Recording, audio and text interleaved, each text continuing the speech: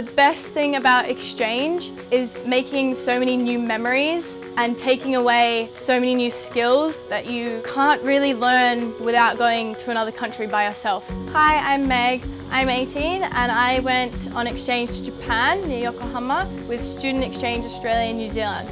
During my exchange, I actually stayed with 2 host families, one for 1 month and one for the second month. They took me out a lot and we actually got to go road tripping to a place that I really wanted to go to called Nara, where they have deer, and I love animals, so that was really phenomenal.